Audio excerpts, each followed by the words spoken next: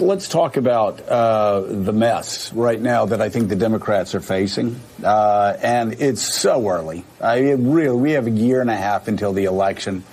But if Democrats want to know what they're going to be facing, let's talk about it right now, because if I were a Republican running, I would say Democrats can't protect us across the world. Democrats can't protect our street.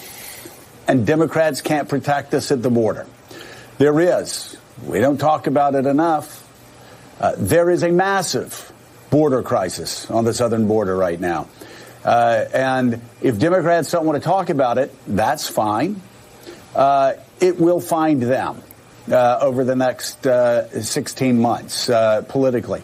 And then there's this chaos in Afghanistan. And we've talked about crime. Which, of course, I had people telling me for a year, oh, it's just an exaggeration, law and order, racist, bigoted, whatever. Eric Adams runs on protecting streets and police reform. He wins the Bronx. He wins Queens. He wins, Staten Island. And he wins Brooklyn. He wins everything except for the sort of wealthier parts of Manhattan.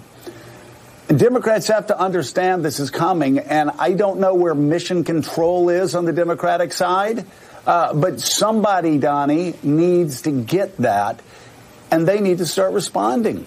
You love to watch that. That was a clip of Joe Scarborough, complete lib shill on MSNBC, having a panic attack that Democrats are going to get destroyed in the coming elections. And yes, indeed, they will.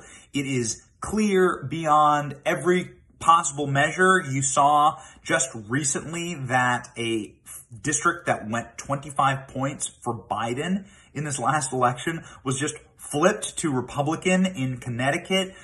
Democrats are retiring at historic rates. There is even insider whisperings that Nancy Pelosi won't even run again because she refuses to serve in a minority in Congress. She is even throwing in the towel, saying it's not gonna be pretty for us this next cycle. Democrats better be prepared. The cake is getting baked right now. There's nothing you're going to be able to do to stop what is coming, and it's going to be beautiful. Get ready. Buckle in. This is going to be a red wave unlike any other. I would say Democrats can't protect us across the world. Democrats can't protect our street. And Democrats can't protect us at the border.